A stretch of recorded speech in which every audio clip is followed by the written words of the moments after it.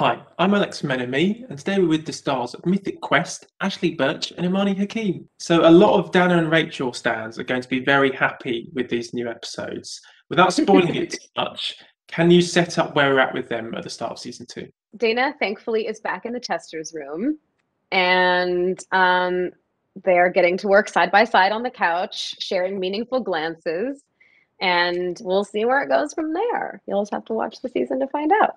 In season 2, we get to meet Dana, where we get to really explore where she wants to take her career in the world of Mythic Quest.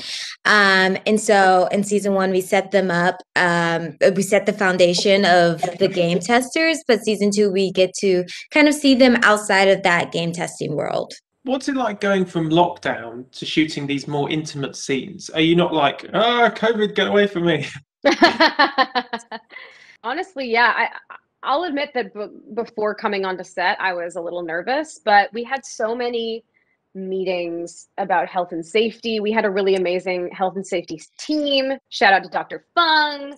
And they just made us feel really safe. And also, all of us in the cast are very close friends. And we really had a bond that developed over the course of the lockdown and just a great sense of trust. Like, we really all got on the same page and we're really dedicated to making sure that everyone felt comfortable and safe.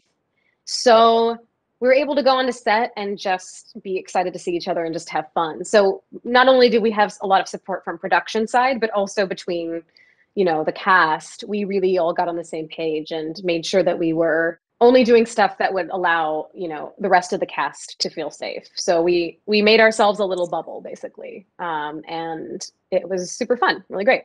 The Mythic Quest game is actually playable. I think Rob said there's a version somewhere in the editing suite. Did either of you get to play the actual game? Yeah, we got to play, actually, we get to play in the scene. So what you're seeing on the screen, we're actually playing the game.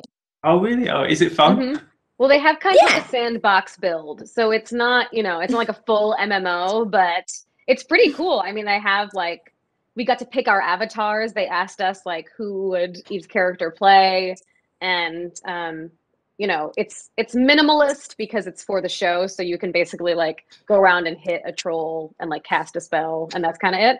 But it's still really cool that we get to actually play it on screen. It gives it a sense of authenticity, I think, which is really neat. Do either of you have any geeky obsessions that Dana and Rachel would approve of? Imani, why didn't you go first?